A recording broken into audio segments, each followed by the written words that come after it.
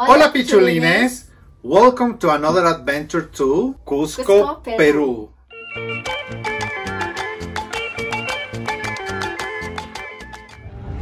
Hola Pichulines! Don't forget to like our videos, leave a comment below and subscribe to our channel. Bye! We are in Cusco at 3,400 meters above sea level. So we're here in the desert. We're gonna give you some advices. You will know what to do and what not to do. We have learned few lessons on our 3 days that we are here. So yeah, actually we're gonna be here for 15 days. To sum up what we done, day 1 we arrived here.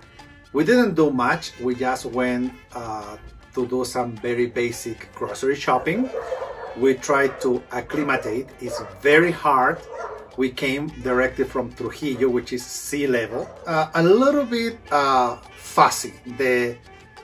I was a little bit with some issues trying to breathe, especially the fact that we wore the double mask all over from Trujillo, and it's hard to breathe at such high altitude, especially with the mask and breathing your own air. We bought some coca leaves. If you know coca leaves, it's cocaine leaves, right? It's known as cocaine leaves in other countries. It's not drug. It actually helps your system to survive better in high altitude, and the Incas used it to deal with the issues at high altitude. And to our surprise, we're actually on the 5th floor without elevators. We actually had to stop 5 times getting up on the first day. Yeah. We were out of breath and migraine. I was very thirsty, so when your body lacks oxygen, it's gonna crave for oxygen from the water, so you're gonna get very thirsty. So make sure that you have a lot of water handy so you can provide the oxygen that you're not gonna get from the air from another source. Here in Cusco, anything that you wanna do, you have to climb stairs, you have to climb a hill. So anywhere you're gonna go, you have to go up and down, up and down. Nothing is flat. So you have to be prepared, you have to wear comfortable shoes. And the other thing that you need to be aware is that you have to know that the difference in temperature between morning, midday, and night could be easily 25 to 30 degrees Celsius. So you need to carry a backpack, you need to carry a hat, and you need to be ready to remove jackets and put jackets on within a matter of minutes. Right now it's almost 5 p.m. It's almost 5 p.m. but it's still a bit hot. But when it reached like 6 p.m. it's starting to cool down, and it's very, very cold at night until like 8 in the morning. It could easily go below 0 within a matter of hours. And as soon as the sun disappears, temperature drops dramatically. Our skin really dries up. Anywhere, everywhere. Yes, our lips, our ears, the nose, hands, everywhere. Day 2, we hired a taxi. We tried to take it easy, which helped us roam around El Centro, where Plaza de Armas is, and the cathedrals, churches here in Cusco. We went to a resto to celebrate her birthday.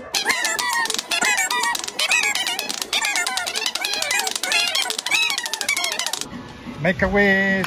Bravo! Oh, also, we went to this jewelry shop up in the mountain, which is also Alpaca textile shop. Yes, we found this very nice guy actually.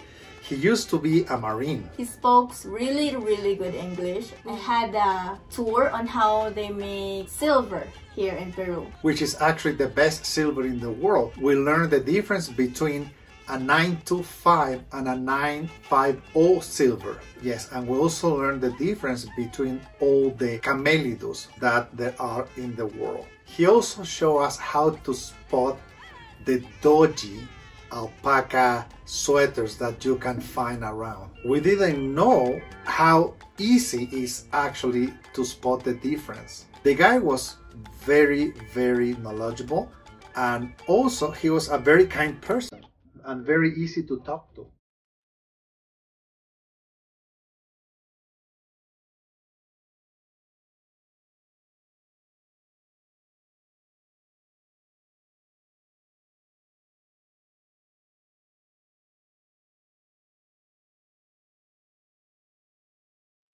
This happens to be a little piece of our raw material. This is called silver. Silver 1000. As you already know, Peru is still in the top list of silver producers.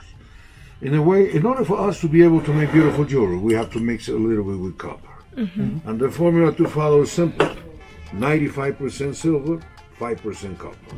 We melt at high temperatures in this typical oven. While it's liquid, we pour up in different molds where we end up getting wires as well as plates from this other one. Then it goes into a pool of cold water. We level it down, and that way we have it ready to go through the laminating machine. To the laminating process. Through this machine, actually manually, we're either going to get laminating sheets as well as little wires from the grooves. This is what we end up to, we used to create the beautiful chains you'll see later on. Right over this way, please. On the tables is where the whole action takes place just by using simple tools. No machines, no fancy equipment. Silver plate most of the time is going to be used as a base of the ewer, like this. The little designs I carry on with the wires. And the next step actually gets a little complicated because we have to take our time in selecting the colors that we're going to use here. This here, for an example, represents the perfect couple, the sun and the moon, which will be a beautiful souvenir for somebody modeling love, a beautiful couple celebrating anniversary or something like that. Right over this table, oh, by the way, if in case you wonder where's everybody, well, on Saturdays they only work half a day. How lucky can they be? I don't have to be here till 6 o'clock today. Seashells that comes from the very north part of Peru. Very close to Ecuador, we find seashells such as abalone, mother pearl, also known as concha de nácar, and the famous spondylus. They was worth more than money for the Incas. This was the actual money for the royalty families. Remember, the Incas didn't know value of silver and gold until the Spaniards are right here in America. How do they get here? That's a good question. Through messengers called chasquis. Men in good shape, able to run between 25 up to 30 kilometers at one time. Stones. Now, let me stop right here a little bit to remind you that the stones, as well as all kinds of minerals, they were also very important for the Incas. They were so mystical, they thought that they were alive somehow. This here is a very special stone. Comes straight from the very south part of Peru, close to Chile. Lapis lazuli. Lapis lazuli. Chile is the country, by the way, that is ranking right there on the top list of the main producers of lapis. Second one is Pakistan. Pakistan, Afghanistan, Russia, China, all of them. Turquoise. Hundreds of beautiful colors of Peruvian turquoise. This next one is very special too. This is called serpentine, in Spanish serpentina.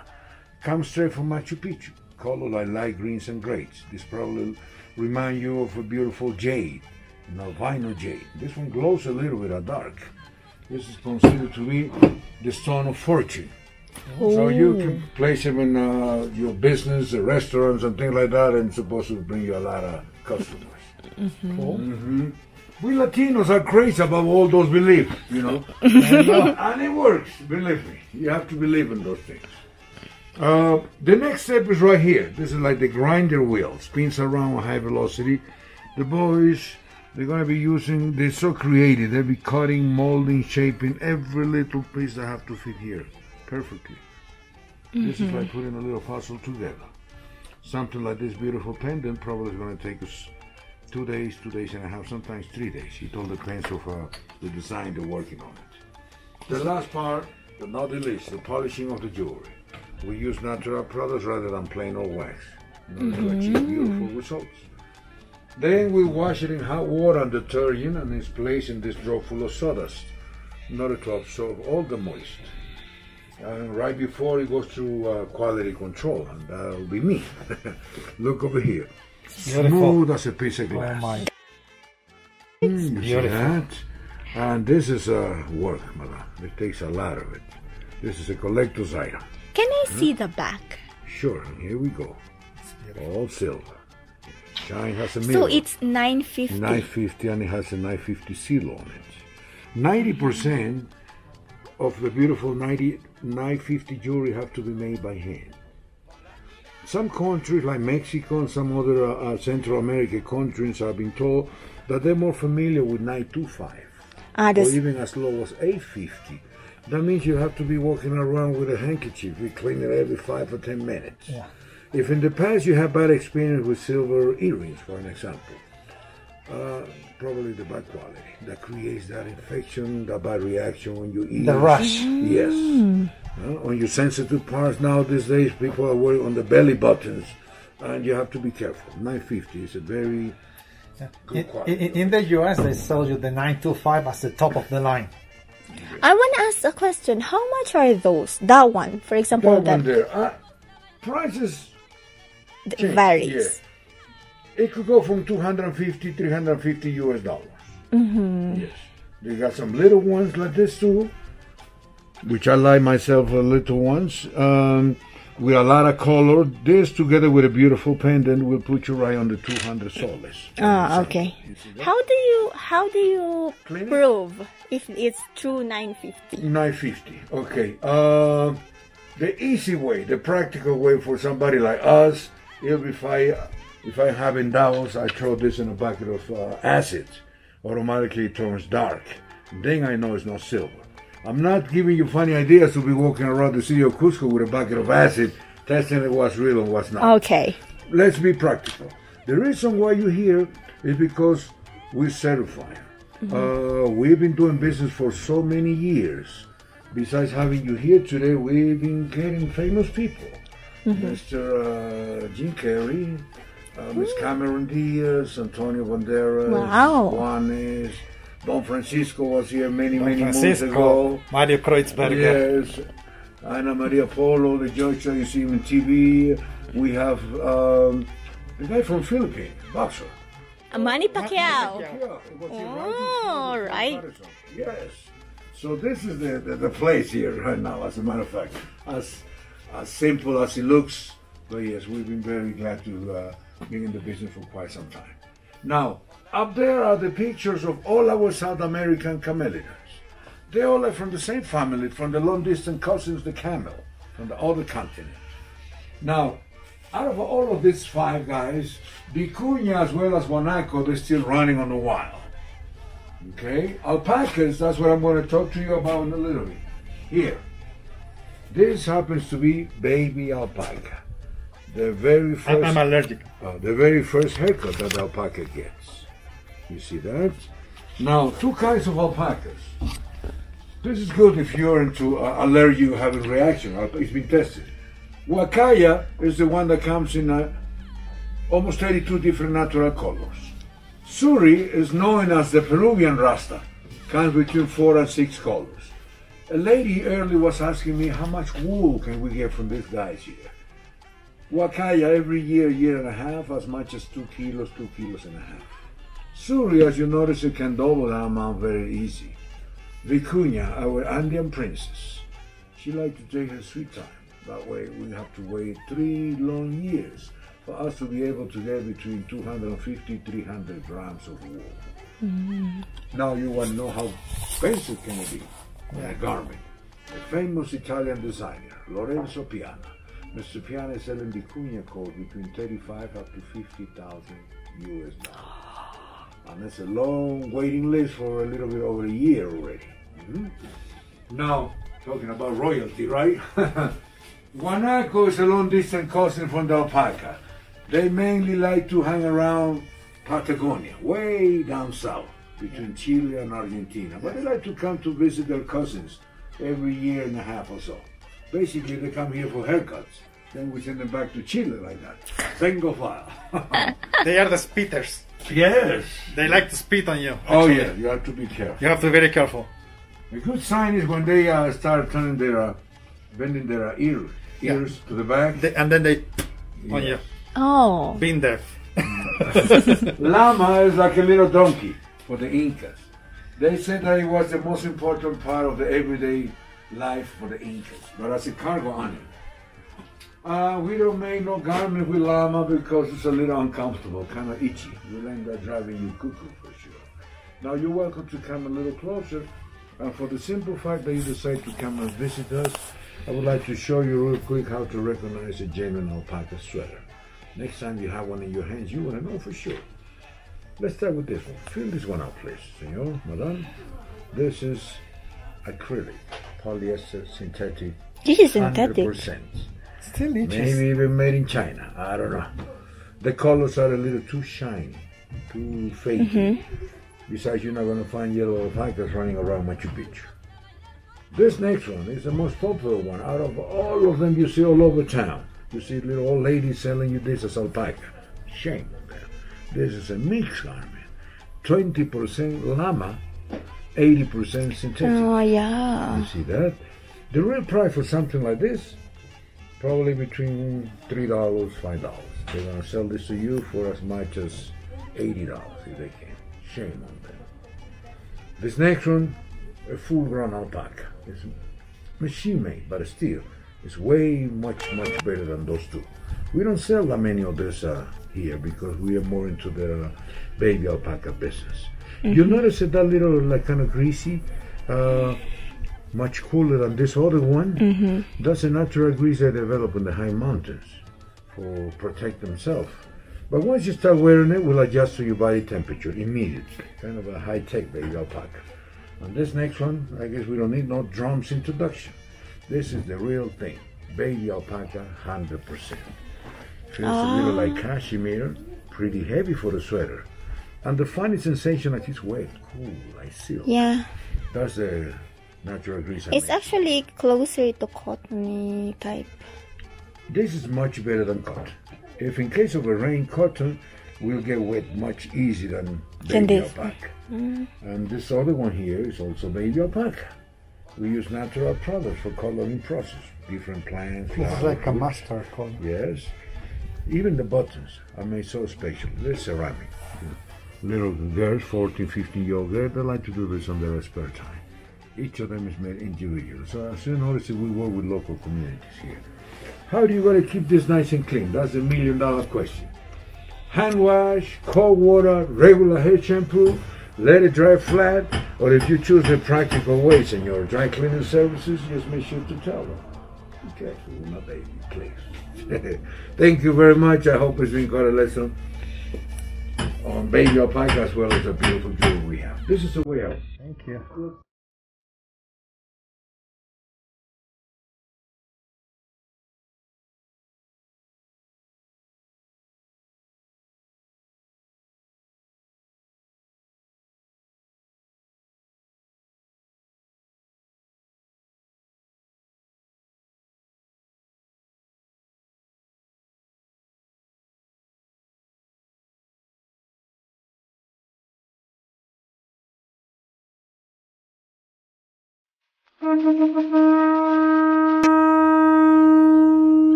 Roberto.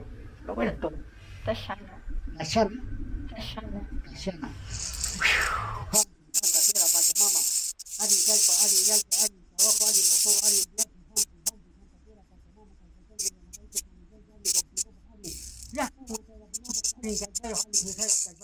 To the left of you, you are seeing all this area with this Catholic building and also with the basic, with a semicircular shape, is the original remains of the Incas. With the black building with a semicircular shape is the original remains of the Incas. No? This was destroyed to make now this Catholic church, the Saint Dominic Church. No? In the Incas time, this part of the Cusco city was known as like Inti Huasin, the house of the sun. No? And now Florican.